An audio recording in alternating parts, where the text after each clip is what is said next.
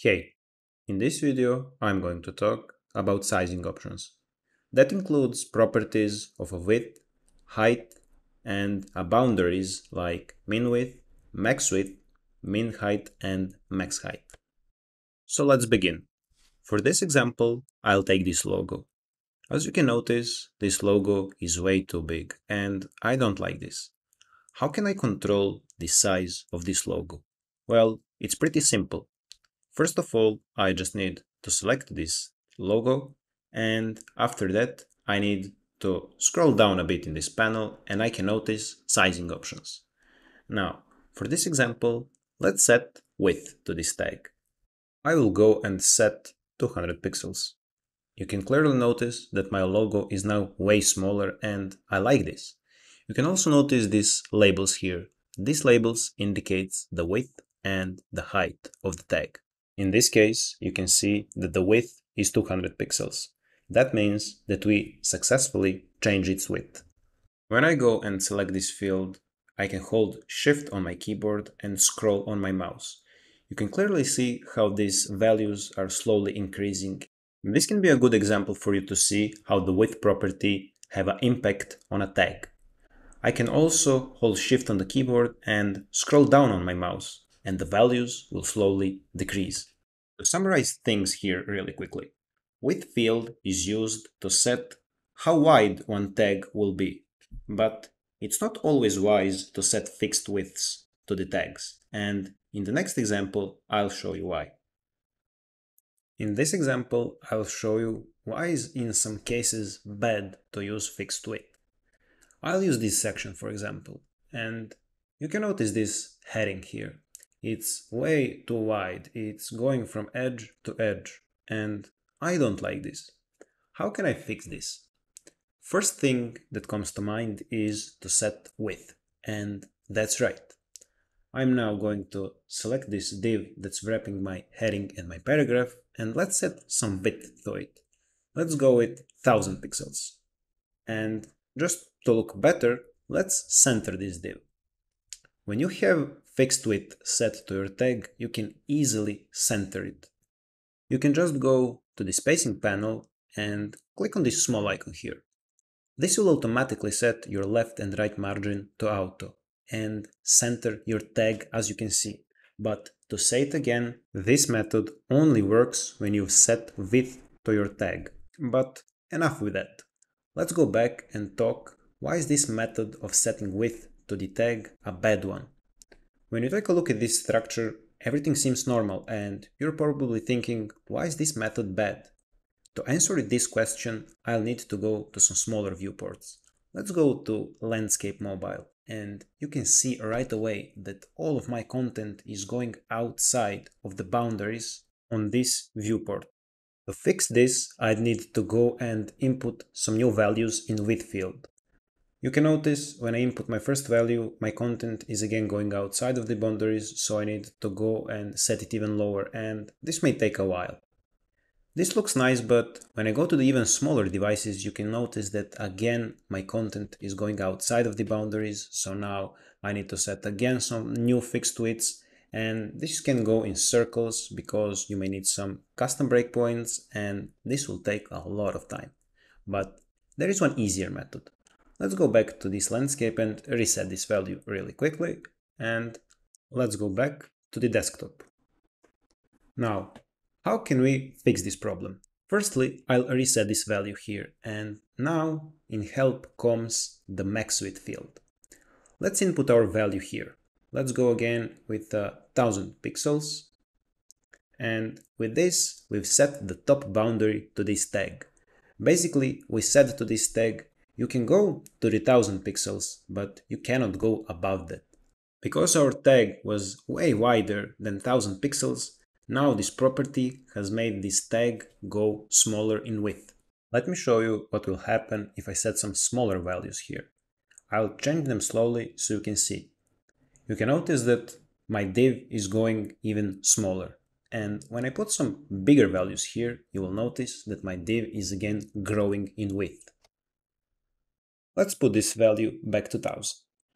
Also, one pretty important thing to mention when you are using a max width, you should also into width field input a value of 100%. You're probably thinking, why should I do this? That's because with this property you said to your tag, you will go in width as much as you can until you hit some boundaries. In our case, boundaries are max width set to 1000 pixels. So our tag will go until it hits 1000 pixels and it will stop growing. You're probably again thinking, why shall I do all of this work when I can just input 1000 pixels into a width field and achieve the same result? To answer this question, let's go back again to some smaller devices. You can now notice that this text isn't going outside of the boundaries, and when I go to some smaller devices, you can also see that this text is in place.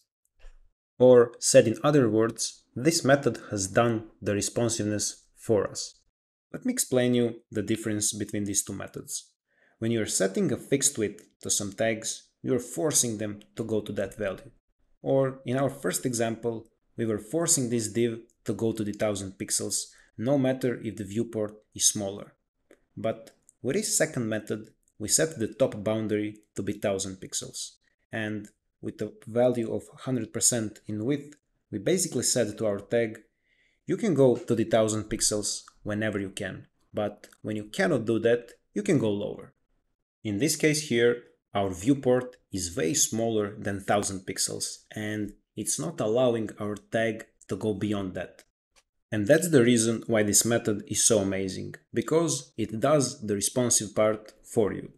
But you cannot always use this. In some cases, you would need to use a fixed width. And later on in this video, I'll show you some examples for that. We talked about width and max width property, but there is one more property connected to width that we should talk about, and that is min width. I made this simple structure to demonstrate you how min width works. I just have one div and one image inside of it.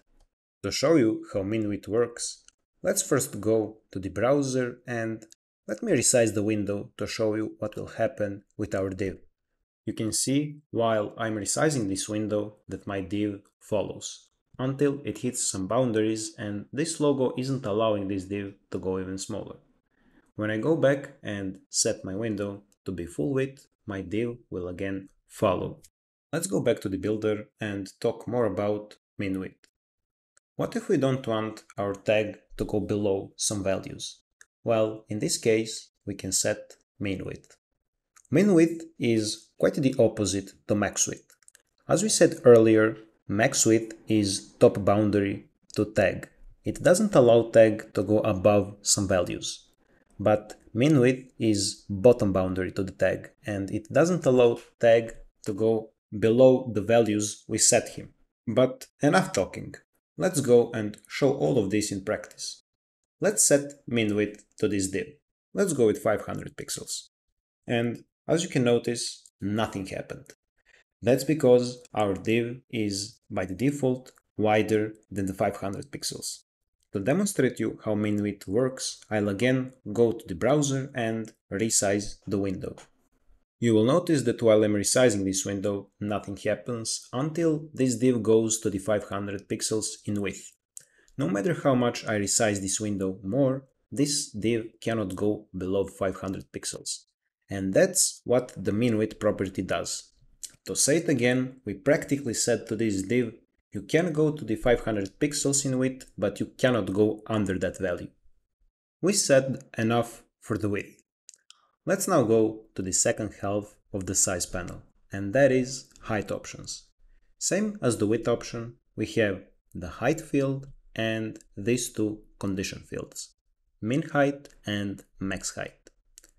Very important thing to say before we dive into the height options is, in the most cases, you shall let your tags dedicate their own height. But in the other cases, you would need to set some conditions to your height and even some fixed height. Let me show you how the height works. For example, let's take this image. I'll set height to it. Let's go with 1000 pixels. You can notice that this image is now higher. This cannot make difficulties in responsiveness like the width did, because we set the height to this tag, but this tag will still shrink in width and won't go out of the boundaries in viewport. So this cannot harm our structure as width can. Let's reset this value really quickly and let's say a few words about max height. Max height is exactly the same as the max width. Max height sets the top boundaries to the tag which he cannot go above. Let's set 400 pixels here and you can see that this image is now 400 pixels in height. This image cannot go above this value, but this image can go under this value. That's what the max height property does. Let's reset this value as well and let's say a few words about min height. Min height does exactly everything the same as the min width. We set the bottom boundary to some tag and this tag cannot go below this value. Earlier in this video we said that you shall avoid setting fixed widths and heights to the tags, but there are some situations when you would need to set fixed widths and heights to the tag. Let me show you in this example. Down below I have made a simple structure. I have one div. What if I want to turn this div into a perfect square? Well, that's quite simple. First of all, I need to select it and input some width. Let's go with 100 pixels. And because we want to make a perfect square, the width and the height needs to be the same. And voila, we got ourselves a perfect square. Now, this here cannot harm our structure because these values are way too small and 100 pixels cannot go out of the boundaries into smaller viewports and cannot overall destroy our structure. The problem appears when we use some bigger values in these fields. For example, 700 pixels, 800 pixels, 1000, 2000 pixels, and some even bigger numbers. These small numbers cannot harm our structure. But let's go back to this example again. What if we want to make, let's say, perfect circle out of this div? We can easily achieve that, but we need to have again same width and same height. Let's change these properties to 1500 pixels and again we got ourselves a square. Let's transform this div into a circle. Let's input a radius value of 50% and you will notice that we got ourselves a perfect circle. I hope that you now understand when shall you use fixed widths and heights and when shall you avoid these properties. Hopefully you found this video helpful. I'll be seeing you in the next one.